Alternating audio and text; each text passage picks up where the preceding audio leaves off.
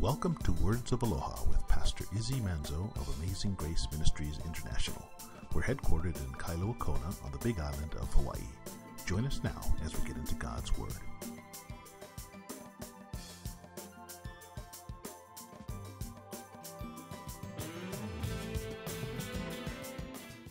Father in heaven, we thank you for this beautiful place to gather together. But Lord, more importantly, we thank you for your beautiful word. We thank you now for this time to study it. We pray that you'd use Pastor Izzy, Lord, to speak to each one of us, to encourage us, to draw us ever closer to you. We ask that now in Jesus' name. And all God's people said, amen. Amen. Well, guys, would you turn your Bibles to 1 Corinthians chapter 10? We're going to continue looking at the passage we began last week, the part of Paul's instructions to the church at Corinth. It's found in chapter 10 from verses 6 to verses 13 we went over last week as an overview, and I said we'd come back to do a little bit more in-depth. And today's the fun part to me. This is the in-depth on a couple of the stories he alluded to, because Paul, being the guy who was the founder of the church at Corinth on his second missionary journey, he planted the church there, and he stayed. He stayed and he pastored the work there for about a year and a half. Now, if you had Paul the Apostle for your founding pastor, how would that be? You're like, who was your founding pastor of your church? Oh, Paul the Apostle. Did he do anything for Jesus? Oh, just a few things, Wrote like half the New Testament and was used a little bit in the early church. Just a little, to spread the gospel all around the whole region. And because of this man, he actually explains some of the things that it's not the way that men think. How he got qualified to do the job of an apostle. What was he doing that got him so qualified to be this great minister of the gospel, this proclaimer of the faith? What was his entry-level qualifications? What was his, he was a Pharisee of Pharisees, we know in the scripture. He studied under Gamaliel. He was a zealous for the Jewish law. He says with a zeal, even his contemporaries couldn't keep up with this guy. He was so zealous. Except that, was he zealous for Christianity? No, he was zealous to kill the Christians. In fact, he had a letter from the chief priest that he was allowed to go and anyone who belonged to this way, they called it the way, because Jesus is the way, the truth, the life. That's what the early church was called, the way. So he says, anyone belonging to the way, he had the right to arrest them, have them beaten, humiliated in public. He'd imprison them. And all these things that he did was his intro to him getting saved. Because at one point he'll be on the road out there in the desert region, and he'll be not to Damascus, to Emmaus. Wait, which one is it? My wife always corrects me. To Damascus. Sorry, sometimes I say Emmaus, and it's like Freudian slip, and it's the other one.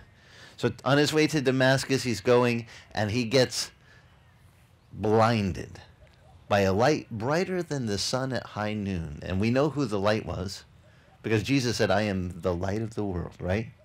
But Jesus appears to him, and Jesus appears and says, Saul, Saul, why dost thou persecuteth me? Now, Jesus was, by the way, if you don't know the timeline, Jesus had already died on the cross.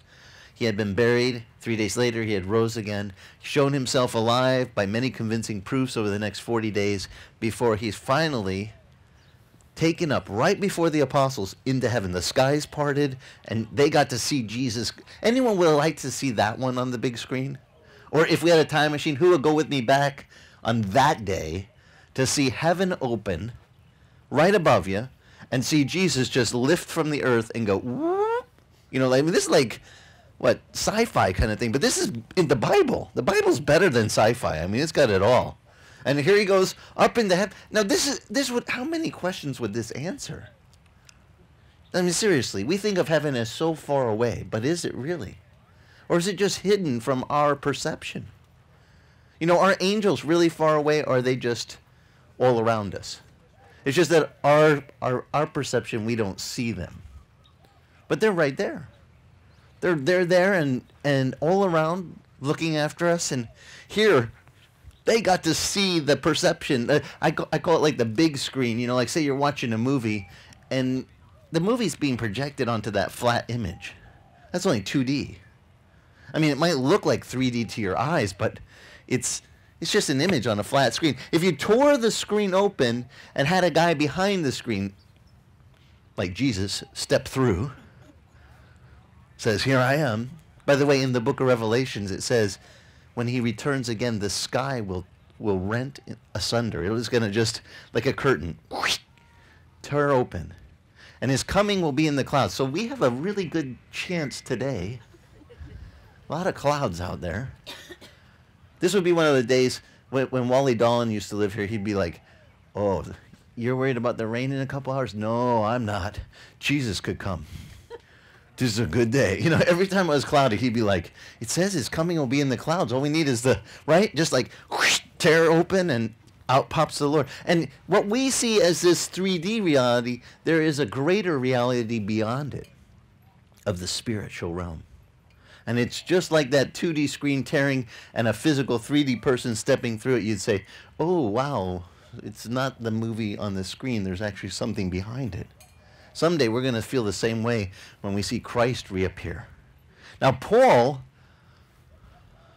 is out killing Christians and persecuting them and arresting them, and he has this beautiful experience of Jesus showing up, and it says it blinded him.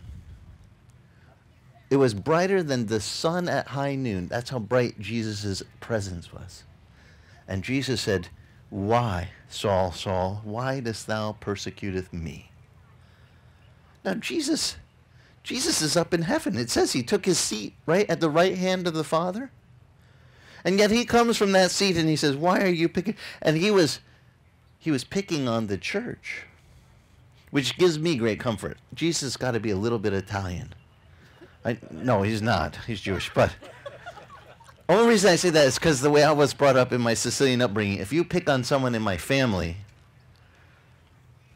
you pick a fight with my whole family. I mean my whole family will come to the rescue of just, one. And my dad drilled it into me. I'm the oldest in our family of 6. If anyone picks on your little brothers or sisters, it's your job to defend their honor.